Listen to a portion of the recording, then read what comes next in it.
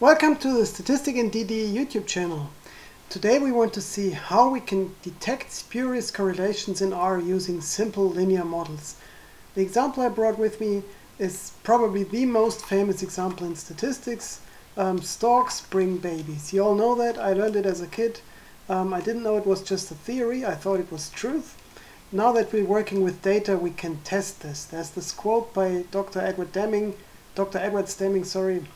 in God we trust, all others bring data.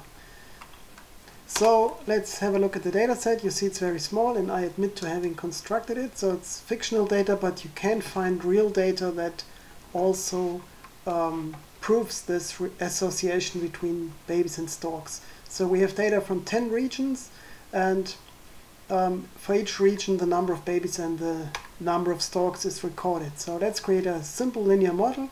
Babies is always the dependent variable, and here we just use storks as a predictor, and we look at the summary. We won't interpret the units too much here because it's fictional data, but we see the p-value is significant, and we can interpret the sign, so it's a significantly positive effect. So the more storks there are in a region, the more babies there are. And this is really an association that you do find empirically with real-world data as well. So now we can say, yeah, we proved this association, but then somebody might come along and say, this is a spurious correlation, I have learned a different theory, I don't believe that it's the storks that bring babies. I think babies come from somewhere else. Okay, so being truthful to this quote, all others bring data, we want to test this with data. So now it's not enough to just say we don't believe this theory, we must provide an alternative theory. I've heard something about the size of the land that you might use. I prefer to use the level of industrialization. I call it industrial here in the data. So I have an index for the level of industrialization of each region. So how does the theory go? It says that the level of industrialization is a third variable that influences both the number of storks and the number of babies in a region. So the higher the level of industrialization, the fewer the number of storks, of course, the fewer storks there are. And as for the babies, it says that in higher industrialized regions, women tend to pursue their own careers more, and then if they have babies at all, they have them later, whereas in rural areas, there are more babies.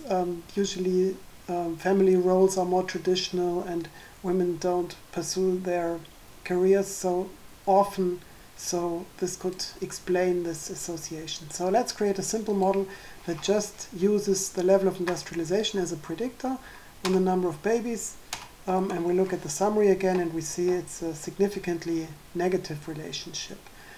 So far so good, but now comes the most important part. We use a model with both predictors. So we want to use, we still want to test the effect of the number of storks on the number of babies, but we want to use the level of industrialization as a control variable, or a third variable, we could say.